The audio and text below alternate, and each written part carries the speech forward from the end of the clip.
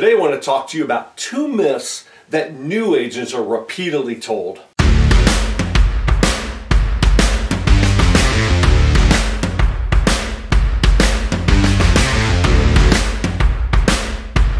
Hey, I'm Eric Lowry at the Lowry team in eXp Realty. Thanks for joining me here. Today I want to talk to you about 2 myths that new agents are repeatedly told, and they're frankly just that. They are myths. So let's talk about those. What's the first one? So the first one is when you get licensed, you jump into your brokerage and they point your desk out to you or whatever and say, hey, first thing you need to do is reach out to all your sphere, all the people you know, and tell them you're in real estate.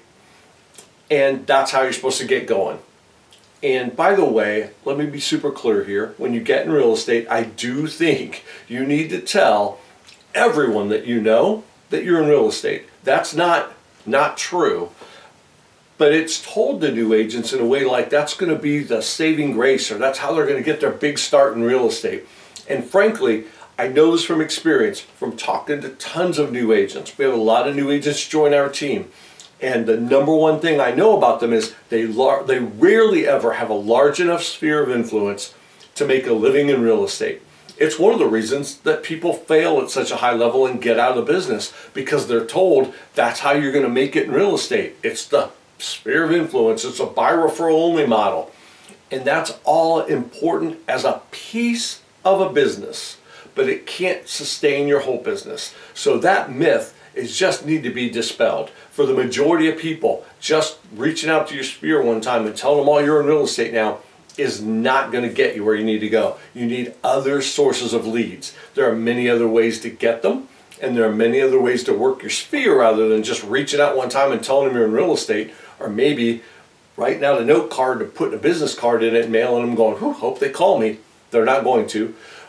There's more to it than that. So the number one myth, I think, is just telling new agents that's what they got to do to get going. It is a piece of it. It's not the whole thing. And the second one is, like this one, I just got this again the other day. An agent talking to me about the Facebook business page that their brokerage told them to create right away. Here's the deal, folks. Facebook's a for-profit business model. The business page model is one for advertising. It's built for that. The only way to get real traction, real traffic to your Facebook business page is if you're committed to spending money and advertising and driving people to some kind of a landing page from an ad you're running on Facebook. The Facebook business page is a great looking idea, and yet you're not going to get any traction there. I don't mean to make it be a Debbie Downer kind of thing here, but a Facebook page, you're not going to be able to get the amount of traffic and the interactions and the clicks off of that page that you think you're going to get for the amount of time you're going to spend building it. So I'm not telling you don't do it, but please do understand it's a myth that that's going to help you get your business going. Your profile, however, is a much different story. That's where your effort should be, because that's where all the people that know, like, and trust you should be connected with you on your social channels, including Facebook. So those are 2 myths that I just flat out think we got to dispel here.